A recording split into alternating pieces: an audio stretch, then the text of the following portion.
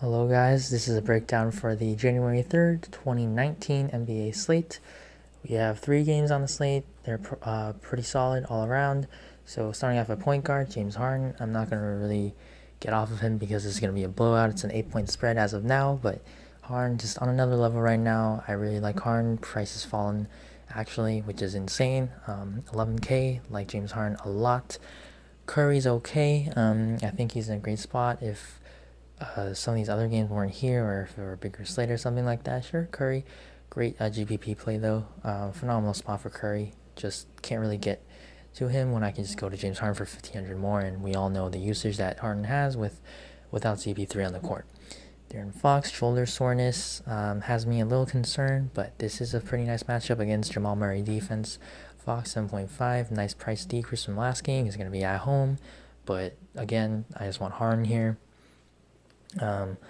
Jamal Murray, all these Denver guys, their usage is probably all going to come down a little bit, just how they're getting healthier. Gary Harris, Paul Millsap, all these guys are coming back. So it is a nice spot for Murray, just a pace-up spot. We know his upside, but again, James Harden's my guy. Van Vliet's all right, but he hasn't really showed upside. Derek White's been hot, but it's tough to see him shooting like 100% or something crazy like that, 8 for 9, and a 6-steal game 3 games ago. It doesn't really just add up to me, 4,700. More of just like a chase to me. Austin Rivers plays a lot of minutes, but just it's Harden's offense right now. Monte Morris, he lost minutes last game. Could be due to bad play, but just the Denver situation with all these guys healthy, we got to kind of take a more conservative approach. Bryn Forbes, pretty nice minutes, playing 30s, so he's a pretty nice floor kind of guy, but here at 4,400, I think we can probably go a little bit lower or just go all the way up.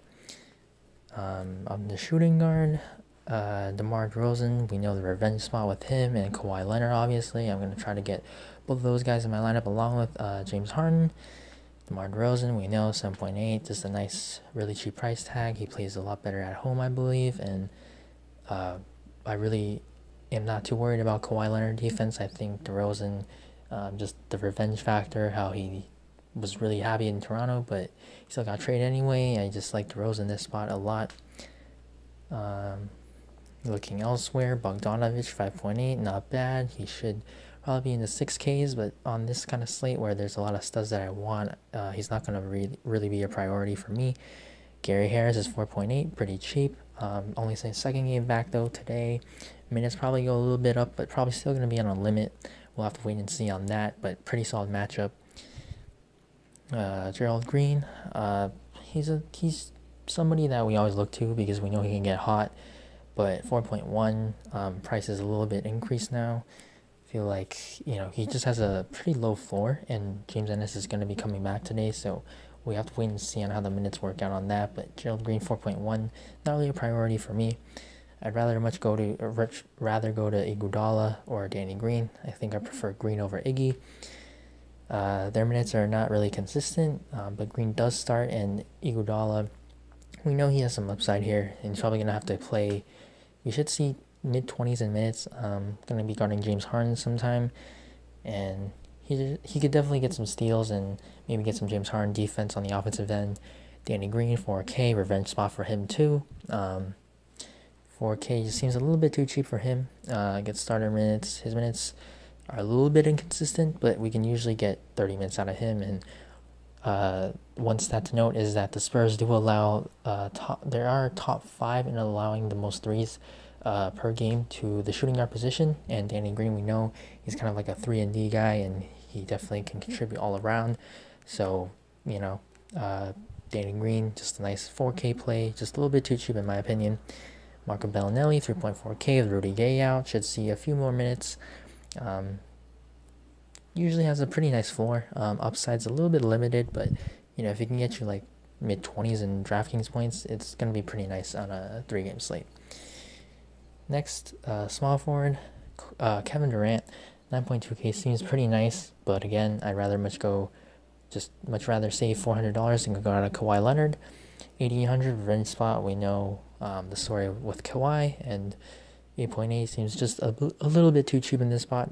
Probably gonna really want to show it to Greg Popovich. So 8.8K, pretty nice for Kawhi. Gonna be one of my core plays. Going down from there, Hernan Gomez, again, Denver situation. He lost a lot of minutes actually last game, so we might have to just not consider Hernan Gomez anymore. Daniel House's price is a little bit up now. PJ Tucker, Gerald Green, all three of these guys. James Ennis is coming back, so it might affect this rotation. But again, they're pretty just 3-point dependent here. PJ Tucker definitely gets some boards, but these guys, we need them to hit their threes, and we don't really know who's going to do it, so it's definitely more of GPP plays for all three of these guys. Davis Bertans, 3.8K. He should see a good amount of minutes again with Rudy Gay out. Bertans usually only plays the 4, and we're not really sure though. In this spot, last game we saw he played 31 minutes, and it was against the Celtics, where the Celtics play Marcus Morris at the 4 with Horford at the 5. So then, even though the Spurs started Poeltl, Aldridge, they had to finish the game with Bertans and Aldridge, as they had to go small, just match up with Boston. In this spot, though, we could see something like Aldridge and Poeltl at more points in the game, just to match up with Siakam and Ibaka. So I'm not sure on that, but Bertans should still see his minutes, and at only 3.8K, I really don't mind playing Bertans with Poeltl. Just they're both so cheap, and it's only a 3-game slate. There's not going to be a lot of value spots that we can get. So Bertans, we know he's kind of like the stretch 4, gets you some rebounds too. So he's at home, shoots better. Bertans, 3.8K, nice value play here. And that's it for small. Or actually, one more dude I forgot to mention, James Ennis down here. 3K, probably going to be on a minutes limit, but we gotta have to wait and see what kind of limit that is.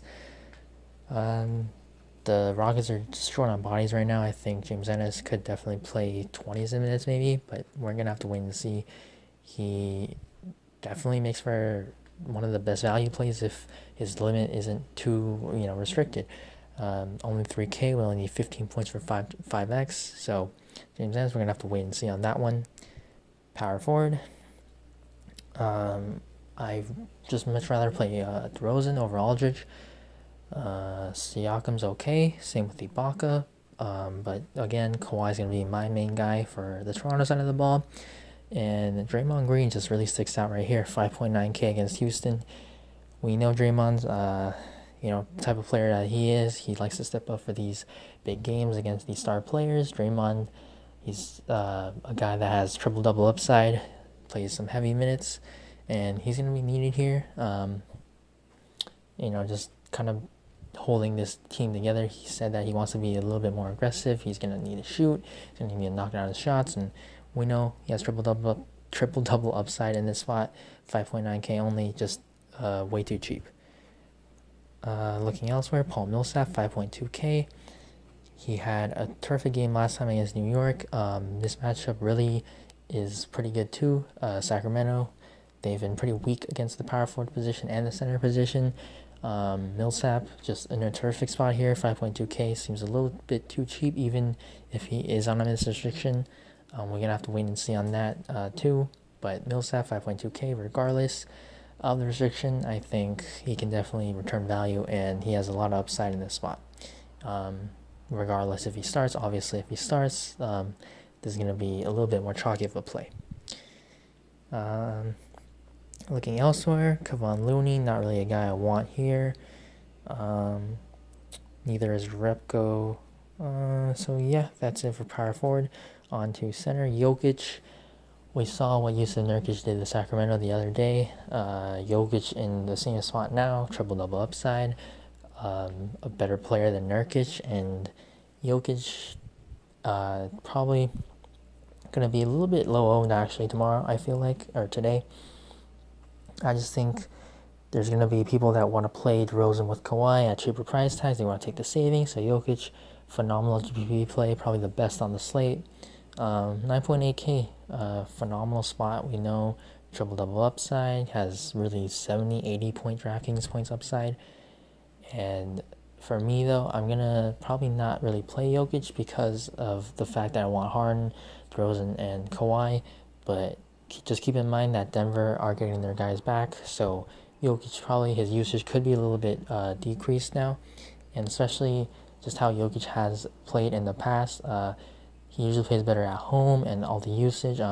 We've seen Jokic kind of take this more passive role. Sometimes, he's probably going to he should take double digits in shots, but he has these weird games where he goes like, he just takes single digits in shots. Like we saw that 4 games ago. He did that a few times actually earlier in the year too, and we could see his usage just go down because Paul Millsap is also going to be in the paint, and so Jokic, we know he can shoot the three. He might be outside, reducing his rebounding opportunity. There's a lot to really monitor in this Jokic spot with just how Denver's getting healthy now. So Jokic, not going to be a priority for me, but again, phenomenal upside. Capella, 6.9K, probably going to go a little bit underowned.